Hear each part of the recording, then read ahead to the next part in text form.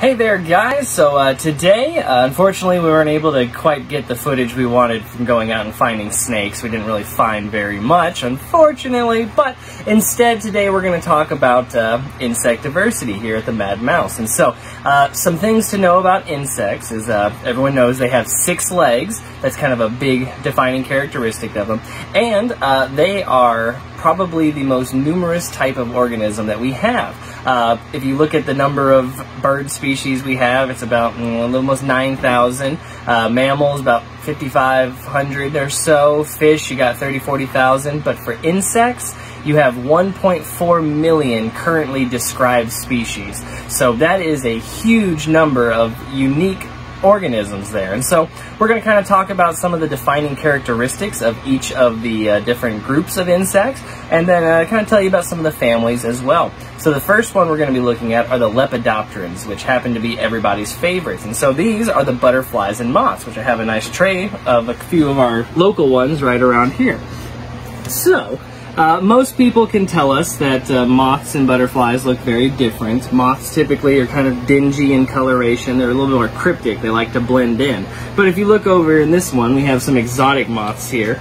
This little guy right here, which looks almost like a butterfly, is actually a day-flying moth. And so you can't always go by color, but how you can really tell is you look at the types of antennas. Moths are either going to have feathery antennas, like this Cecropia right here, or they're going to have kind of a pointed antenna, like this hummingbird moth right here. But what butterflies have, and if you look over at this guy right here, this giant swallowtail, they have clubbed antennas, so they have a little kind of ball at the end of their antennas.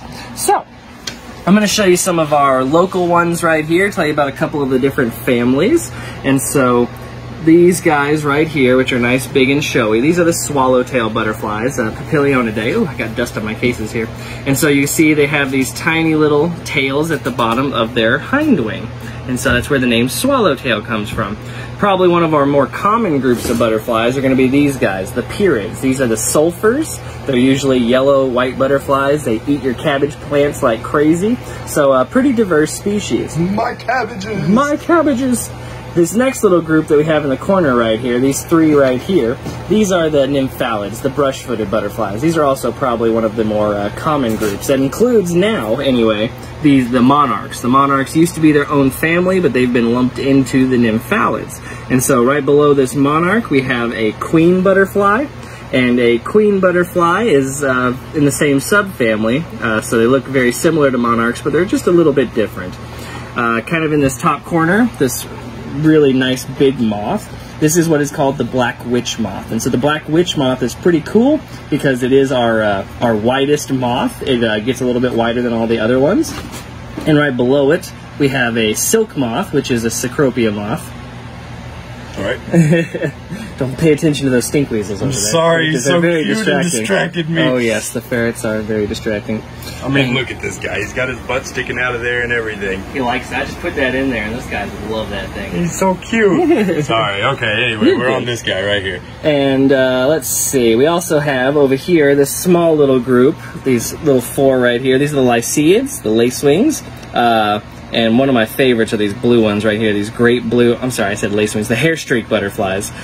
These blue ones, the great blue hair streak, are probably one of my favorite local ones.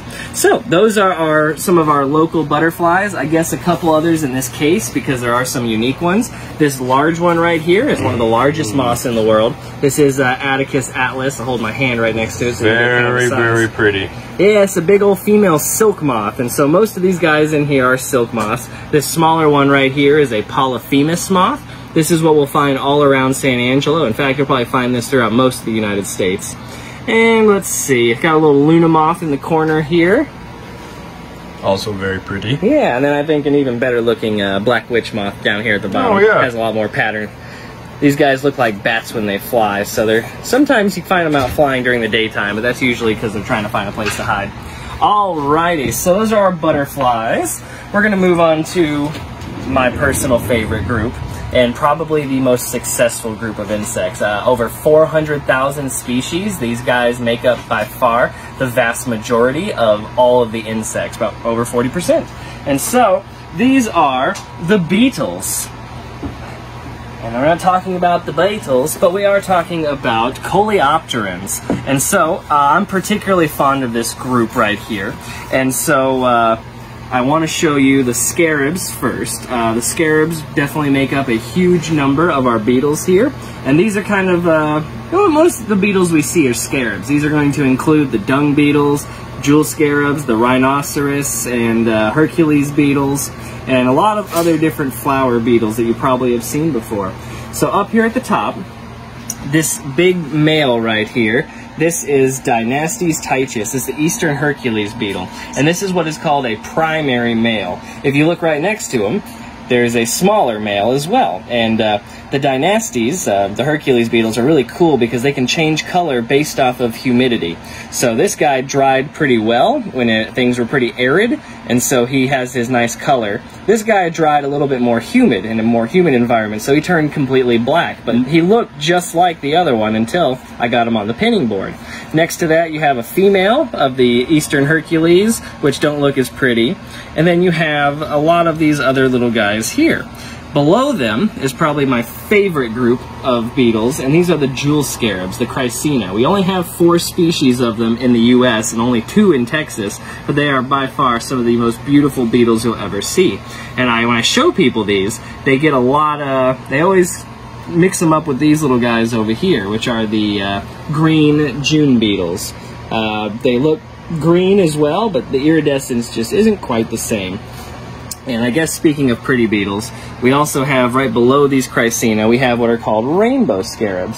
And so the rainbow scarabs here, these are dung beetles, so they're out looking for doo-doo, rolling doo-doo balls and things like that. And so a lot of the scarabs we see around here are usually going to be some of our smaller guys.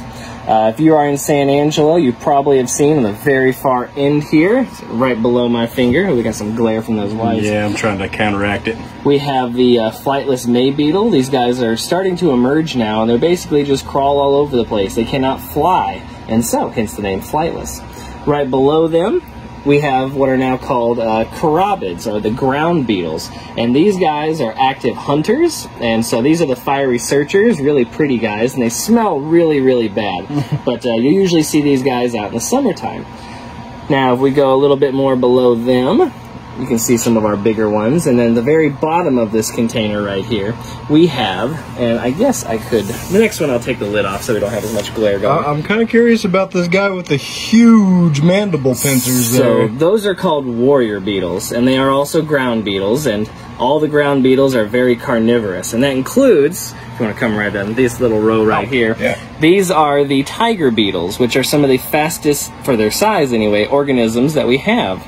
And so tiger beetles you can usually see on the edge of water.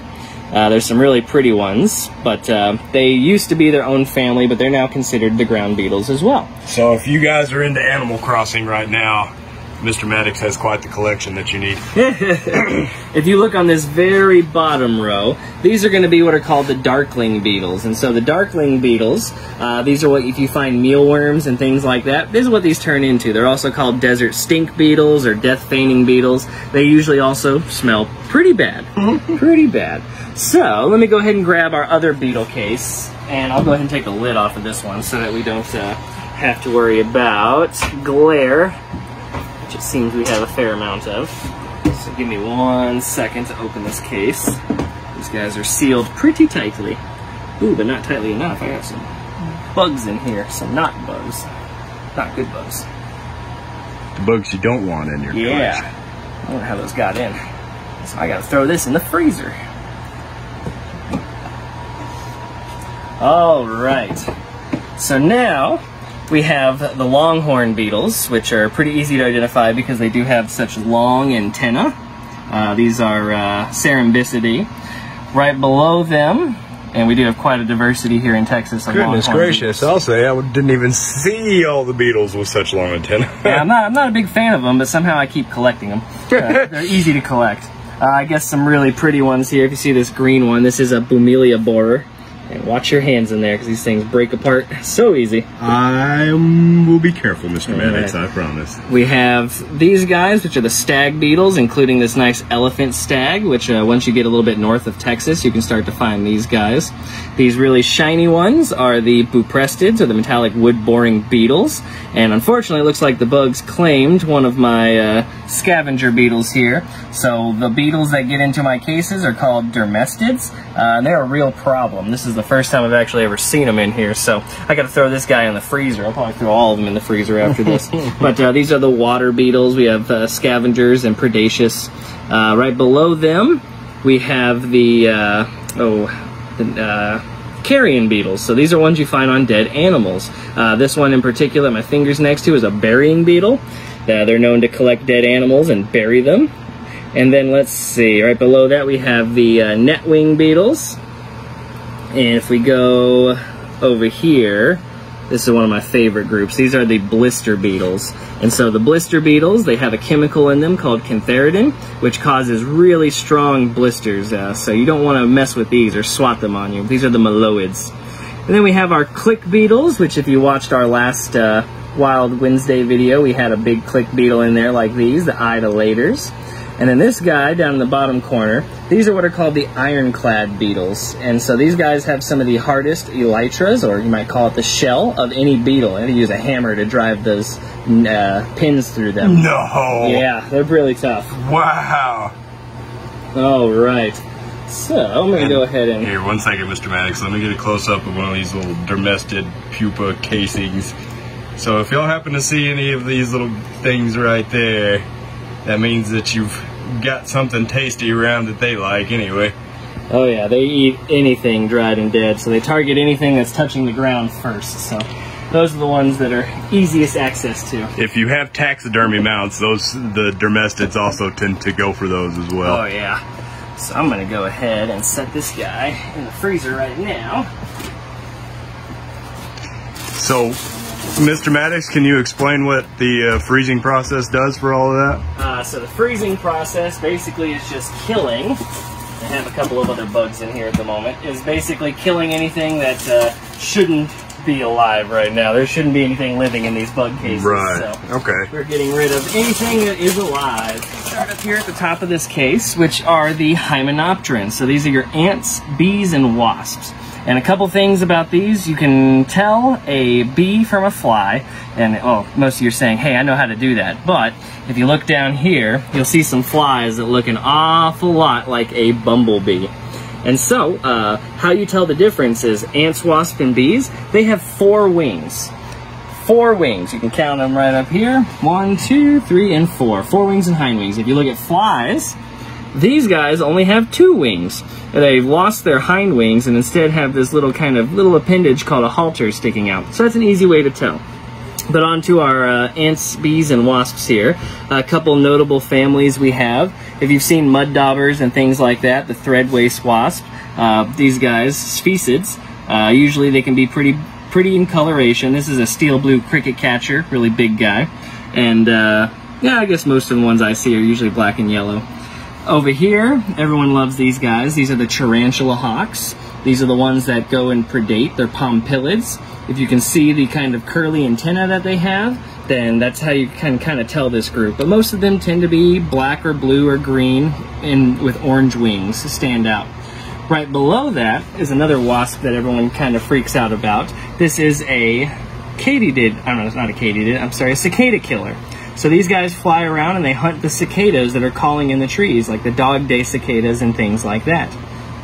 And let's see, got a bunch of really weird families. The mutilids right here. These are the velvet ants, or the cow killers, another very painful sting. But these are wasps. They look like big fuzzy ants, but they're actually a species of wingless wasp. And so you can see right here is a boy, and then right here is a girl of the same species. So the boys do have wings, and they fly around and look for a girlfriend.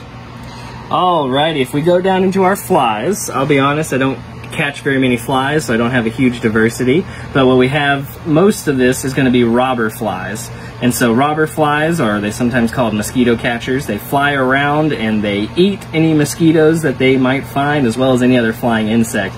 these ones right here that look like bumblebees, well, sometimes they actually will eat bumblebees. Let's see. This one right here really looks like a bumblebee to me. Mm-hmm. And you can find these ones around San Angelo occasionally. Yeah, we have a few of them flying around here. Yeah. Let's see. I do want to point out this fly right here, this big guy. So this is a botfly. And what a botfly is it a parasitic fly that lays its eggs. This one lays its eggs in rabbits. And so they hatch and they get this giant maggot that feeds off of them. So it is a pretty nasty critter. Luckily, we don't have very many human botflies here in Texas.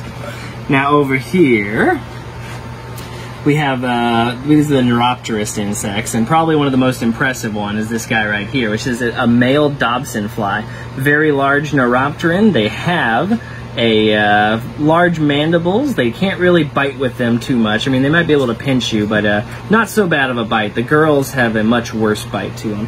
And I don't have the girl over here. Are these those guys you find in the water?